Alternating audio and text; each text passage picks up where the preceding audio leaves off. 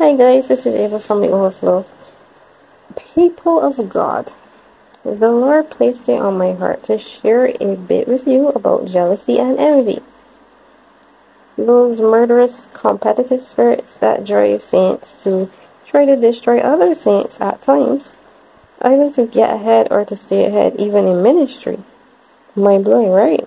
The first part of the message is to let you know that it grieves the Lord's heart to see his children in that state.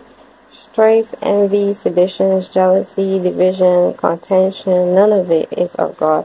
And it is as the situation with Cain and his brother Abel, where God went so far as to warn Cain that sin was crouching at the door, waiting for opportunity to take over if he did not change his thinking.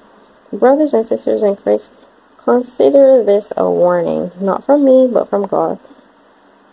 And examine yourselves, examine your thoughts, your motives, actions, and be certain that you're not about to cross over into sinning against your brother or sister in Christ for perceived personal gain.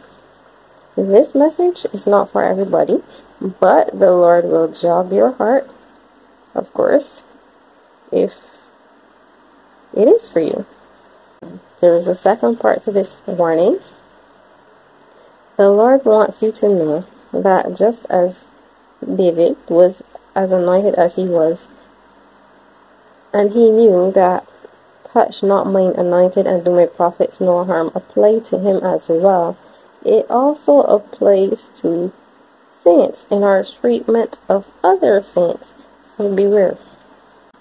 When you come against a child of God, regardless of how anointed or decorated you yourself are, there will be consequences enforced by the Lord himself.